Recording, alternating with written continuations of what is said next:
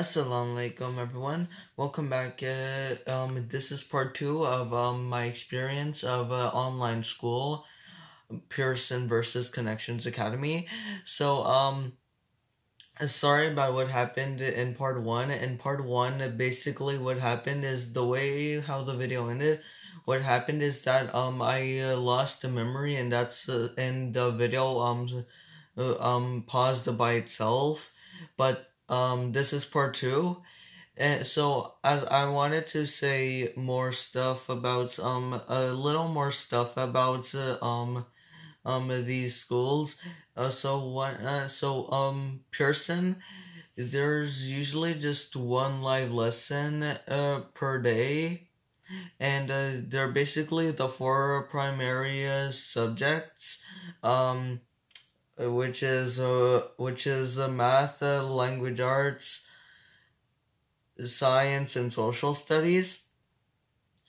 But for Connections Academy, there's like usually 2 to 3 live lessons every day, and but there's not just the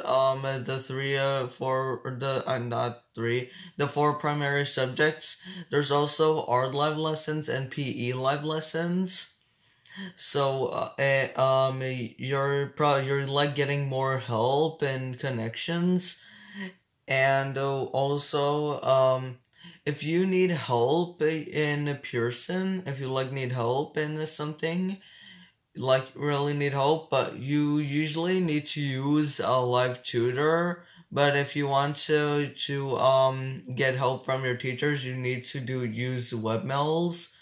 But for Connections, you can do a live lesson with your teachers. Like if you really need help, they're gonna help you out. And not just that, Connections Academy is a public school, and you don't have to pay, and you're getting a very good education. Pearson also gives you good education, but the problem is that you gotta pay. But so that's why I would recommend the Connections more than Pearson. And also, I just wanted to say that both are great schools. But although I would recommend you to do Connections, it's free, and it's also the teachers are very helpful, and if